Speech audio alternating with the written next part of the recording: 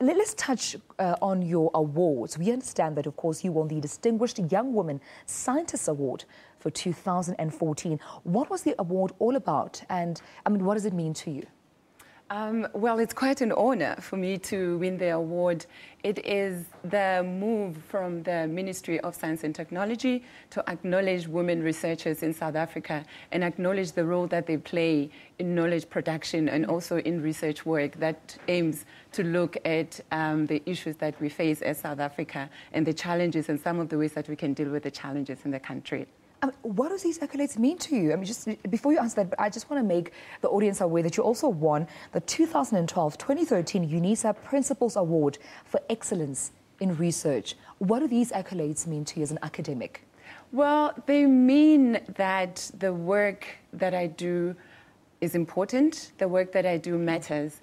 And these awards are not only for research, but for teaching as well. So I think it's an acknowledgement of the important work that I do and the significance of the research work that I do. Congratulations. Thank you. Congratulations. Now, coming back to your PhD, you enrolled with the City University of New York. How did you end up there? I actually won a scholarship. I went there through the Fulbright Scholarship, which is awarded by the American government through the American Embassy here in South Africa. And did you end up by design or default, landing in the research fraternity? It was by default. I actually ended up in the academia while I was still an undergraduate student. While in my second year, I was approached by one of my professors to be a tutor in one of the courses that I was doing. And that was really the beginning for me of being an academic. And I never looked back since then. You never looked back? I never looked back. And since this is still Women's Month, yes, we're still going to ride on the August Women's Month until the 31st of August. But what does it mean to you as a woman being in the academic and research field? Because you often hear other women saying, being a woman in mining is often challenging because it's male-dominated. Being women in certain industries is challenging. But for you as a woman in academia and research, is it challenging at all?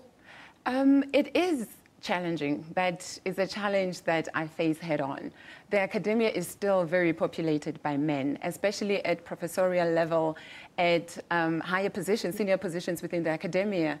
And when we think about our young women, our girl children who are also students at the university, it's important for them to also see women lecturers, women professors whom they can look up to and look at the possibilities and what is possible for them as young women. So I see my role as being in the academia not only as a knowledge producer, but also as someone who is there to enable younger women to have a mirror that they can reflect on to see possibilities. Knowledge producer, I love that phrase. Yes. I definitely love that phrase. But let's get into some of your research now. One of them is you interrogated truth and reconciliation transcripts narrated by women survivors of the apartheid era. Just kindly tell us more about that.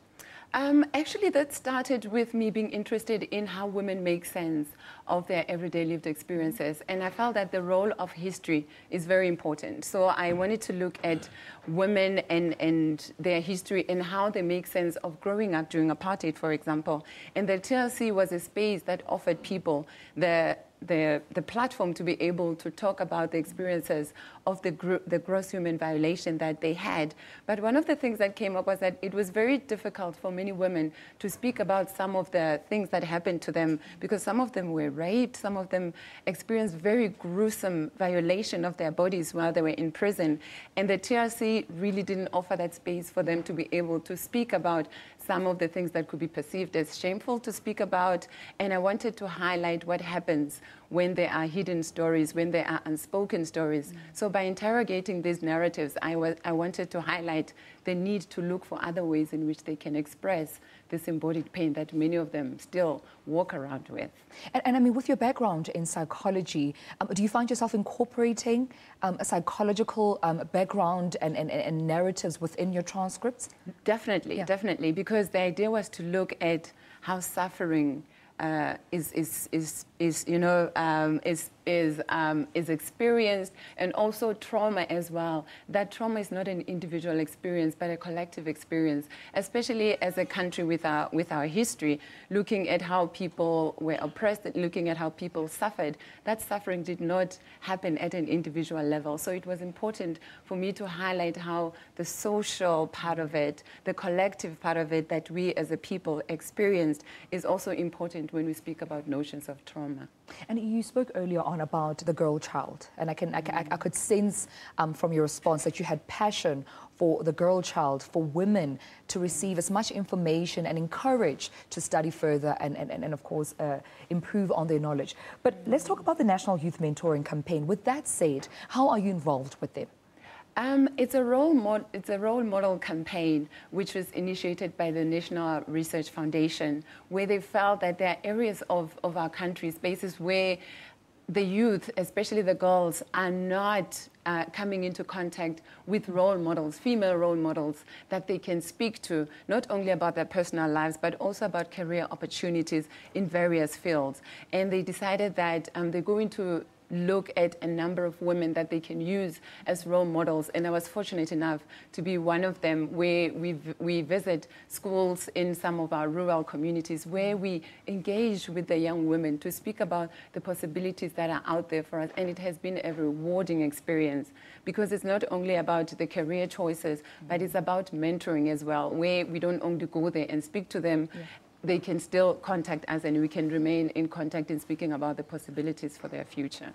Wow. Dr. Puleng Segalo, thank you so much for your time in joining us this weekend. It's a pleasure. Thank you so much for having me. Thank you so much. Thank you. Wow, that was Dr. Puleng Segalo, Senior Lecturer from the Department of Psychology at UNISA. I can just say that as a young woman myself, I'm definitely inspired by her. Well, we'll take a short break right now, and when we return, Marumo Kekan updates you on all the NTN8 action. Stay tuned.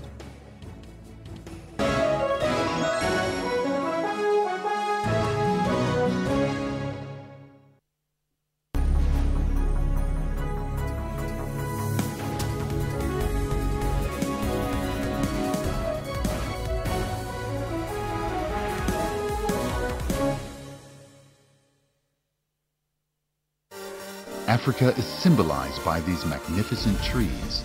The Sunland Big Baobab is carbon dated to be around 1,600 years old. When baobabs become 1,000 years old, they begin to hollow inside. In the Big Baobab, this has resulted in the world-famous Baobab Tree Bar. That's Kaleidoscope, Sundays 5:30 p.m. on SABC News.